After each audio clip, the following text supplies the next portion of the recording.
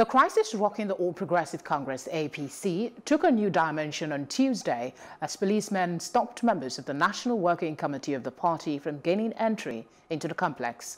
It was guarded that Victor Giadom claimed to have been implementing a court order that pronounced him the acting chairman of the party. Security operatives said they were acting on orders from above by preventing staff of the APC Secretariat, journalists and others from gaining entry into the building.